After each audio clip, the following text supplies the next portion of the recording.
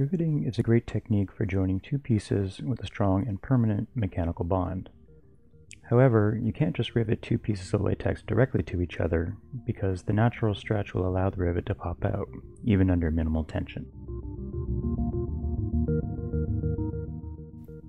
To deal with this problem, you need to eliminate the stretch by reinforcing the area immediately surrounding the rivet. You can do this by applying a small piece of non-stretch fabric to the area which will hold the rivet. Here we have some cotton tape which has been coated with liquid latex, and it is applied to one side of the latex sheeting, which has already been cleaned and glued. Press the tape down lightly, making sure to leave a small margin around the edges. Approximately 1/8 of an inch or 3 millimeters should be sufficient. Next, you will need to apply a backing layer of latex that is big enough to cover the fabric and the margins around it.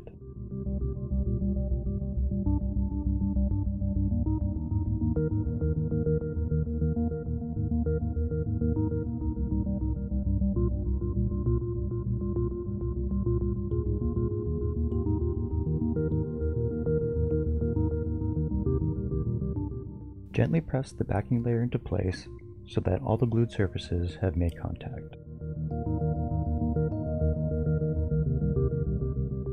Secure this assembly with a roller, making sure to use good pressure over the fabric reinforcements. Use the corners of the roller along the edges of the fabric to remove any lingering air pockets.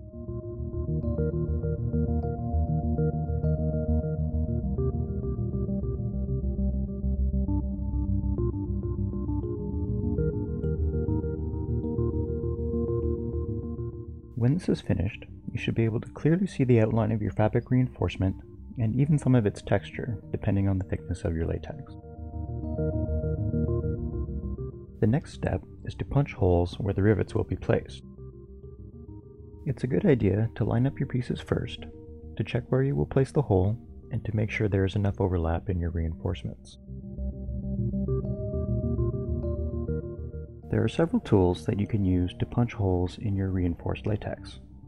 In this case, I am using a set of Prim Vario pliers with the mid-sized 3 mm hole punching head. Carefully position your punch in the middle of the reinforcement. Check both sides if possible for proper alignment. Use slow and steady pressure to punch through all the layers. Sometimes a second punch is required to get a clean hole. Now punch a matching hole in the second piece.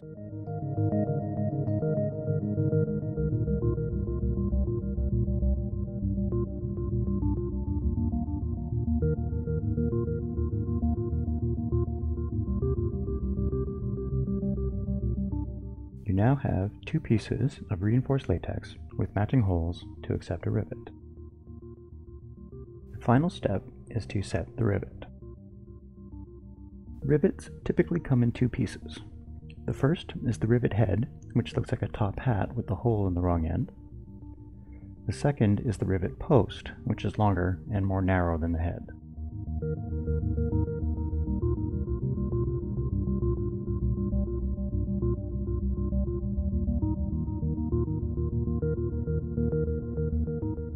Insert the head into your front-facing piece of latex.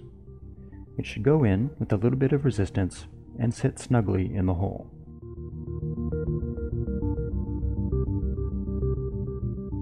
Next, you will need to line up the hole in your back-facing piece with the opening in the rivet head. If your pieces are thin enough, you may be able to get both of them sitting on the head. You can sometimes glue both pieces together ahead of time to make this more manageable.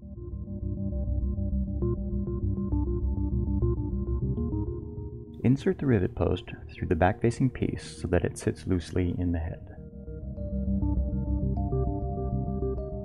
Next, you will need to find a sturdy piece of metal to use as a striking surface. Here, I'm using the bottom piece of a hand grommet setting die. Place your assembly on the striking surface with the rivet head down, and hold it gently in place so that it doesn't bounce around too much. Finally, secure the rivet by striking the rivet post with a hammer. 4 or 5 good strikes should be sufficient. Check to ensure that both sides of the rivet are flat and fairly flush with the latex, with no sharp edges poking up.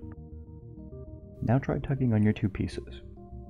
You should be able to put quite a lot of tension on this joint and it will remain very strong and secure. You now have a very simple and straightforward technique for setting rivets in latex. Now go practice, and happy riveting.